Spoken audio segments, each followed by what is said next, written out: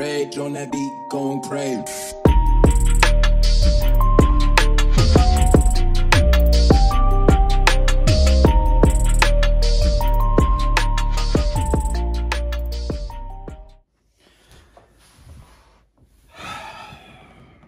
Hey guys, Chris with Angler Unit. Today it's give the people what they want.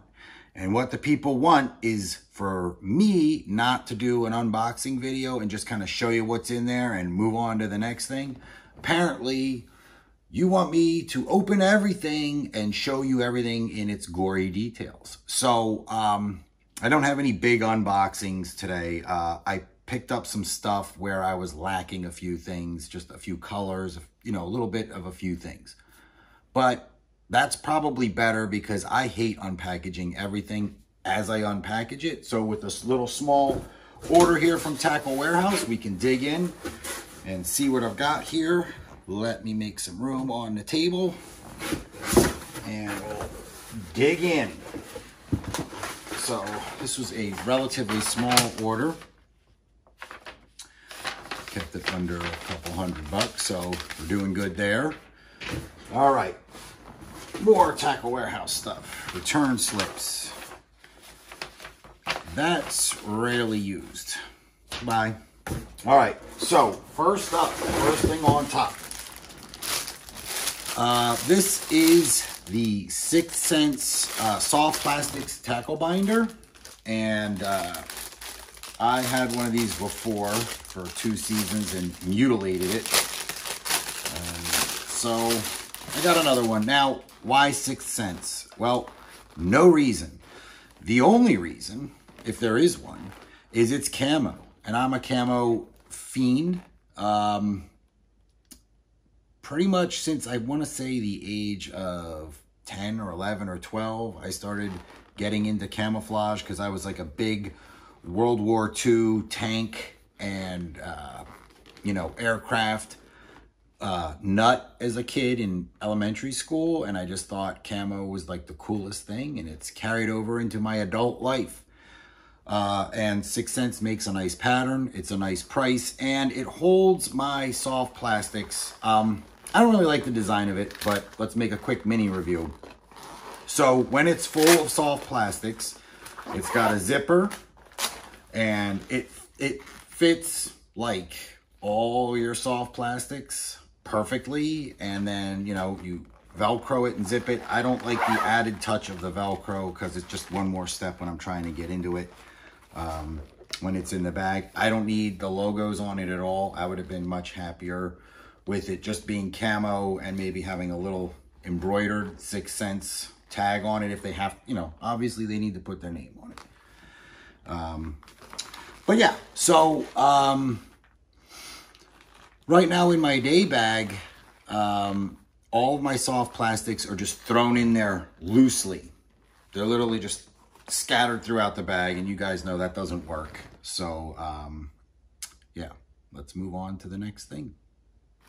Next up, I got some Berkley replacement bags for a Berkley binder.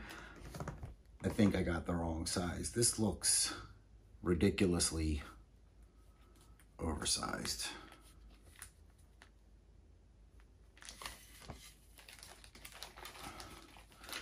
Yeah, I don't use ones this big. Will they fit in my binder? I'm gonna say it's possible. Maybe they take up the space of, I think mine have the smaller bag, so maybe this is a double. I don't know. We'll see. I'm just gonna wipe my table down here. I have a tendency to get obscene amounts of glitter all over the place in my house, and wonder why.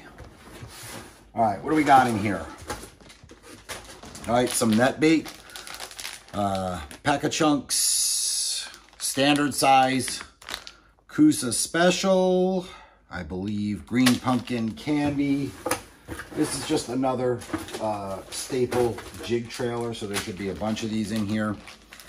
Let's see. Netbait.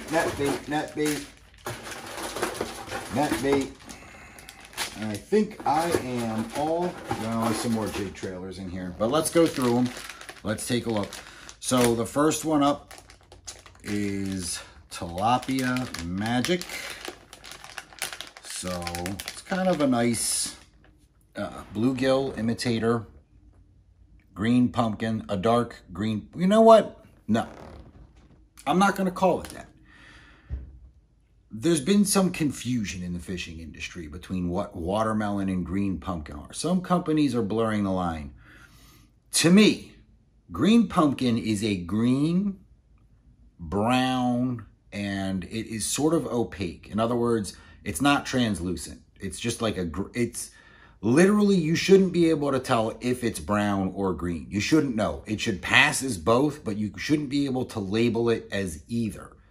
Watermelon is clearly on the green side and has more translucent to it. So I would call this a dark watermelon because it's somewhat translucent and it has gold and blue flake in it. To me, that's a good bluegill. You know, I think people go overboard thinking bluegills need a lot of chartreuse and orange. A little hit of orange is great. And if you've noticed, bluegill, the only chartreuse on it is just a ghosting on the back of its tail. A little tiny bit. So I think people go overboard on the chartreuse. Next up is a color I use all the time in the Paca Chunk. This is the Kusa Special. And this one's just rad. I would almost call this one like a 420 color because it is like a translucent black with red on the back and then a watermelon red on the bottom. So yeah, it's like a clear, I don't know how to describe it. It's like black and watermelon laminate with red flake, but the black isn't a real opaque black and the watermelon's just kind of a soft green. So that's a pretty awesome universal color. This one's another staple. Okay, green pumpkin candy. You know, not much else to say about that, but let's look at it. We have to look at every color of everything that comes out of this box today. So there you go. And I would say, you know, pretty accurate green pumpkin. I like a little bit more hits of brown in it, but just another staple. You know, I would say most companies, this is their green pumpkin. And purple and green flake, that simple. Two of my favorite colors, always have been since anything with purple and green flake has been a huge staple for me for decades. Next up, Bomba Bug. Bomba Bug is another soft plastic color that I live and die by. I don't know why. I just think it's effective and it's always awesome to me, and I've always had good luck with it, whether it's stick baits or jig trailers. So you get your June bug on one side and then your green pumpkin on the other, and that's really all it is. And they're two really awesome colors, and I think, personally, I think they work better together than they do individually. So that's that one. And then here's a color from Netbait in the Paca Chunk that I have never owned or used. This one is called Crawfish. I just wanted to see it. I had a feeling that it might be, you know, this might be a bait where I do one of my all the colors because there's a lot of these. I don't know how many colors there are. I feel like there's like almost 40 of them. But maybe I should do a video where we look at all of them up close. So, what do they call it? Crawfish?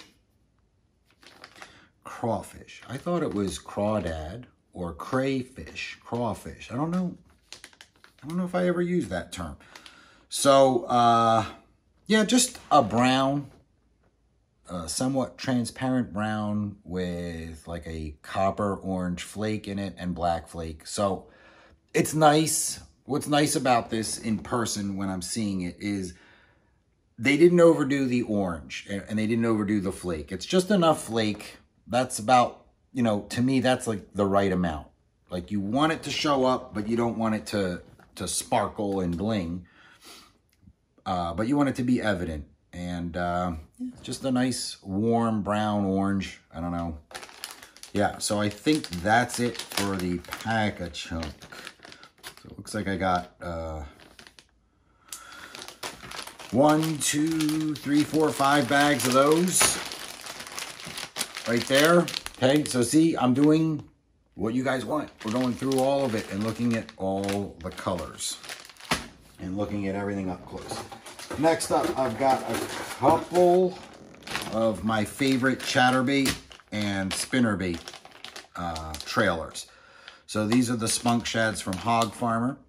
I got them in, all right, so this one's Tennessee Shad and Blizzard Gizzard. I've never had Blizzard Gizzard before, so we'll look at those up close. So Blizzard Gizzard, Tennessee Shad. Did I get any others from them? I think I did, yeah. I got, this is the bluegill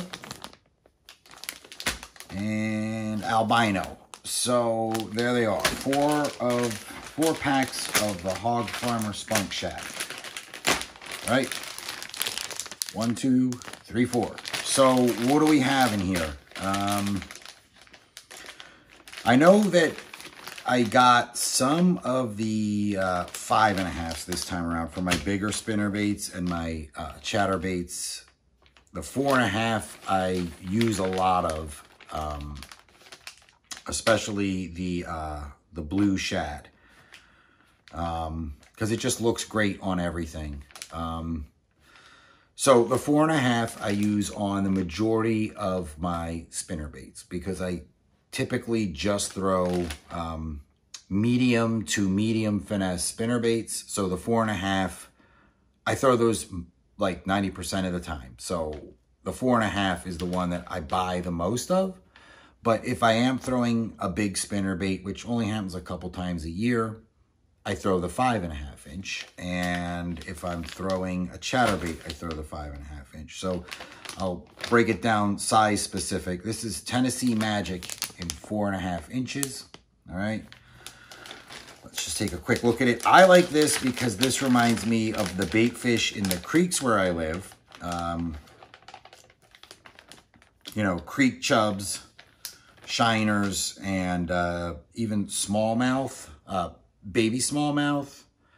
And you can even pass it off as like little bluegill, little creek bluegill. So you've got basically a goby back, which is like a,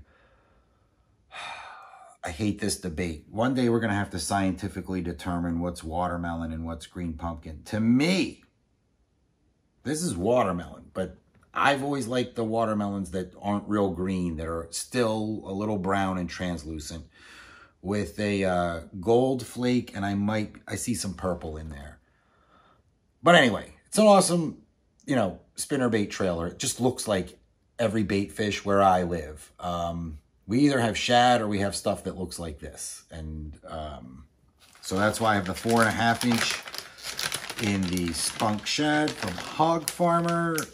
Horrible name. Albino in the 4.5.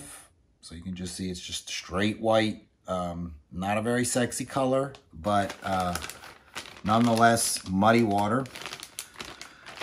Then in the 5.5 inch, I have the bluegill. And I love this color in a lot of different brands soft baits because it's a mixture of straight brown, watermelon, and blue. So, you know, it reminds you a little bit of like a robo worm color, like an Aaron's Magic minus the flake. In the 5.5 inch. So this I like on the chatterbaits just because you get that longer, whippier tail on it. And I don't know if you guys, if you've watched any of my other videos where I've talked about this at length, but yeah, I just use these for all the spinnerbaits and all the chatterbait trailers and nothing else. And then another 5.5 inch here of the Blizzard Gizzard. And the blue gizzard's the one I love, but I thought it'd be neat to have one that had a lot of sparkle in the back. So that's all it is. It's just white, but they have a crystal clear loaded up with silver in the back. So, you know, it's like 2/3 just solid white and then just a strip down the back of the clear and silver. All right. So that should do it for Spunk Shads today. And then we one more of the Netbait Paca Chunk. You know, black and blue. We're not going to discuss it. Nobody needs to discuss black and blue baits ever. But here, real quick. Oh no, you know what? I didn't get black and blue. Toledo Special, and I've never had this color. So maybe this was a nice mistake. So black and blue. Green pumpkin on the bottom. So yeah, that's rad. You know, I think it's just black and blue, and that's how I would use it for the few times that I do go to black and blue. But having the green pumpkin on the bottom, the advantage to me is, again, the contrast, the counter shading that all living organisms have. Even birds are counter shaded. You know, everything's counter shaded in nature. So I like my soft plastics. You know, 9 out of 10 of every soft plastic I buy is counter shaded. So again, with the Netbait Paca Chunks, I just got the standard size in all of them. Not the, I forget what they call the big one, and not the little one. Just the standard size. I use this on just pretty much, this is like a jig staple through the whole jig palette. From finesse jigs up through compact pitching jigs. Just standard jig size. All right, then there's should just be a few power bait trailers here. Yeah, the meaty chunk in watermelon. All right, so this is for all of my compact, I shouldn't say compact, I should say finesse and mini jigs. So it is just a tiny do-nothing trailer. This just gets pulled out, you know, winter and lethargic times of the year. These don't get a lot of use year round, even though I'm sure, you know, people would tell me I'm an idiot for not fishing a chunk style trailer year round. So I thought I got the, this is the 2 3/4 inch in the watermelon. And I use it just like I said on all my little baby mini jigs. And I thought that I also got the 3.5. I did. There. So the 3.5 in the watermelon. You gotta look at, I promised I would take everything out today. So I'm taking everything out. So there it is. Do nothing jig trailer, very refined action. This is just the straight up power bait one. I've been using power bait since the early 90s. And I have a lot of faith in just the straight up power bait. And the colors are a lot better to me, the standard power bait. So yeah, 2 just standard do nothing jig trailers. I just try to keep those on hand. They're kind of a staple and not a specialty, even though they don't get used as much as the ones that have a little action in them. And then 2 bags of the Power Worms in the 8.5 inch size. 1, 2, okay. And again, as I promised, we will open them up and we will look at them. So the first one in the 8.5 is the, which one is this? I think this is like a red, not red bug. It's the purple with the blue flake, and The name is eluding me right now, and I can't remember. Purple with the blue. Well, anyway, why this size and this color? Because a kid I was fishing with in the early 80s at a pond, and it must have been really early 80s. I'm going to say like I was in 4th or 5th grade, so it was probably like 82. That was the biggest bass I'd ever seen caught in my life in person at that point. Like, that bass blew my mind, and he caught it on a blue and purple worm like this one with a curl tail. If I know him, it was probably unweighted and Texas rigged on like a straight shank, like 2/0 hook. But ever since the early 80s, like that combination of purple and blue, it's sort of in my head that that's a big bass color.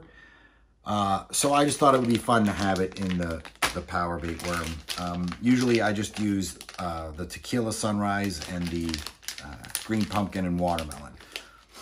So I grabbed that color, and this is the Watermelon Green Pumpkin. So it's, you know, basically, oh no, wait, is this motor oil? This is motor oil. So I've used the motor oil Powerbait worms in a lot of the finesse stuff. And I thought I bought Green Pumpkin Watermelon.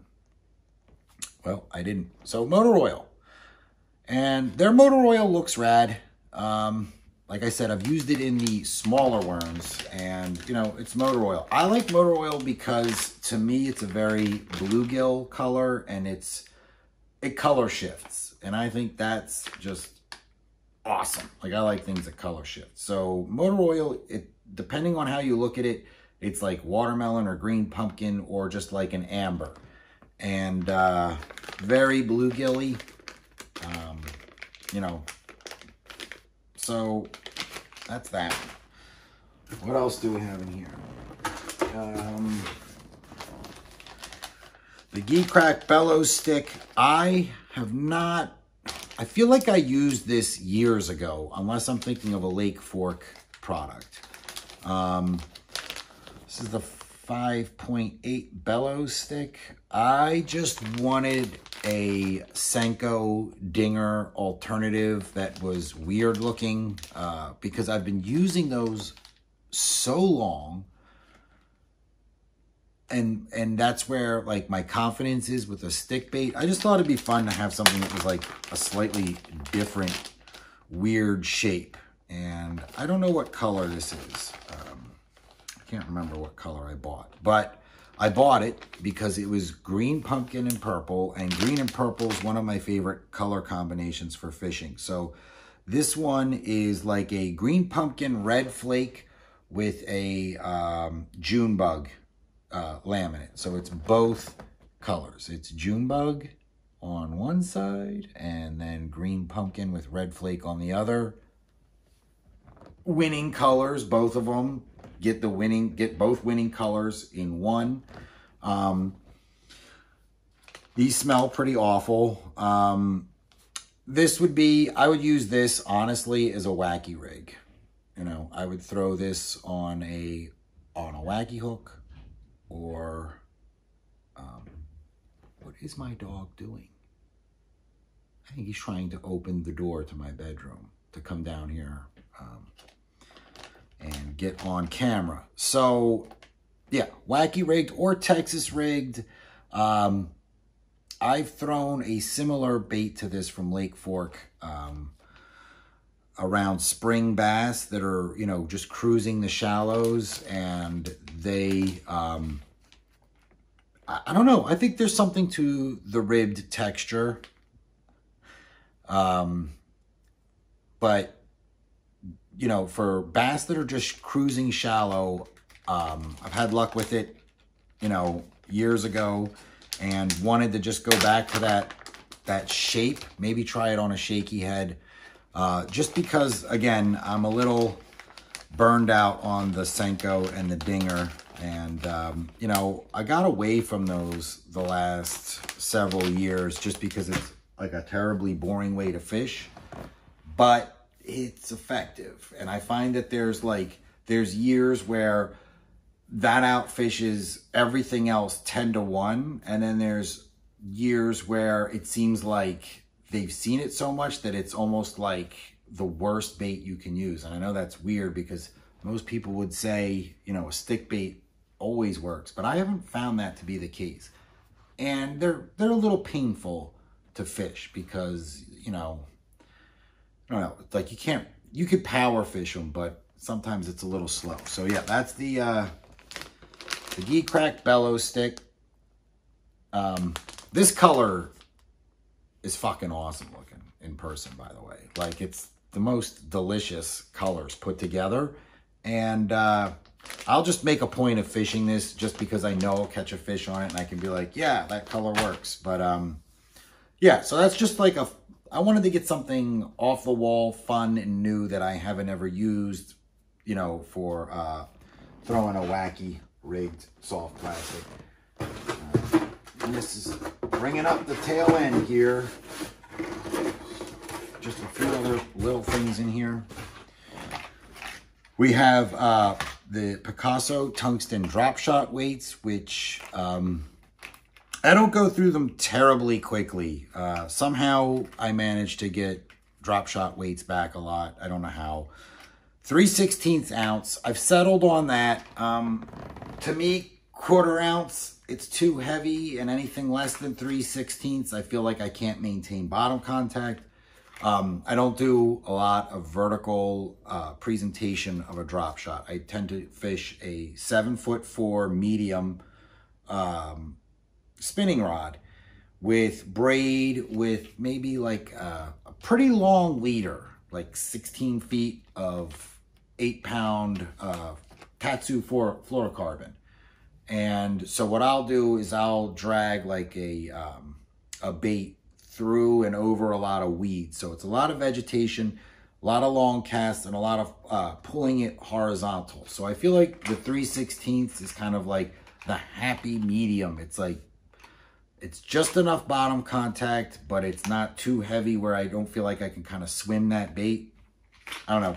And I try to just use as much stuff, especially tungsten, as much from Picasso as I can possibly use, because I'm trying to support a company that's in my home state.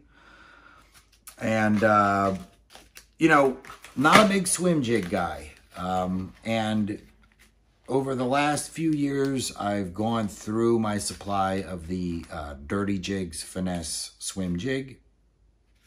Never replenished it. I was just like, you know, spinner baits are enough for me. I don't really need to throw a swim jig. But I thought, you know what, I should have a couple in the bag. So I got the Beast Coast Workingman's swim jig in just a few weird colors just to throw them in the jig box. And yeah, so these are, I would say these are a little on the standard to maybe just slightly finesse side. So, of the swim jig arena. So let's take a look at them. Okay, so the first one up here is some kind of bluegill. I can't remember what they call this color. Doesn't matter because this isn't a all the colors video. This is an unboxing video. And this is just their, sort of their bluegill swim jig. So yeah, with the Beast Coast, this is about the scale of spinnerbait and swim jig that I use here in Pennsylvania. So it's, you know, orange, like a pumpkin orange gator color with the awesome tinsel that Beast Coast is known for.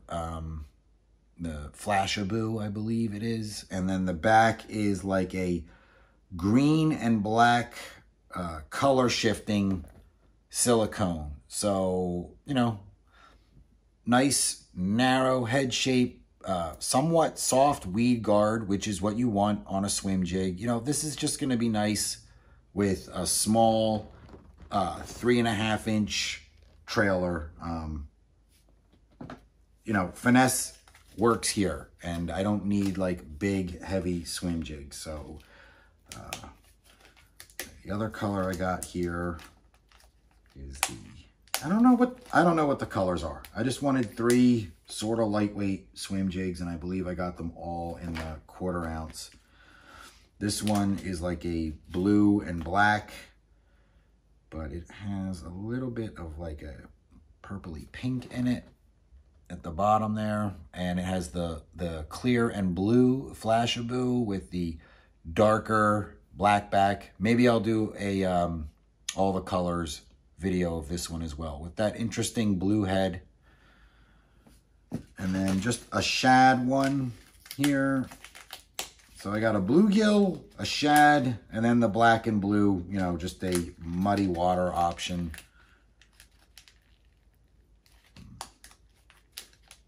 Let's see here. Come on out. So this is kind of like a lavender shad. Again, I'd fish this with like a ghost or a clear body on it. White, lavender, with green Flashaboo and just a few strands of chartreuse in the back. It's a good looking color. Yeah, so that's it. That's the unboxing. I did what I said I would do. I went through all these packages and made sure that I showed you everything that I got up close. So I'll be organizing the bag, getting out a lot in the coming weeks. I've got like 4 or 5 awesome fishing days lined up. I'll get the GoPro fired up. I'm gonna take you guys some cool places, and I've got some other awesome videos lined up. So I'm getting back in the swing of things here. I'm still here in the dining room. That's a makeshift studio for right now, next to the kitchen. The basement has some leak issues, so the renovation of the basement and the studio are going to be on hiatus for at least 6 months. So I'll probably be filming from here for the foreseeable future. Well, at least, you know, hopefully by next year, I won't be sitting on a couch in the living room. And yeah, so thanks for joining me, guys. I hope this satiated your unboxing. I need to see everything up close needs, and I'll see you guys in the next video. Have an awesome day and stay safe out there. Take care.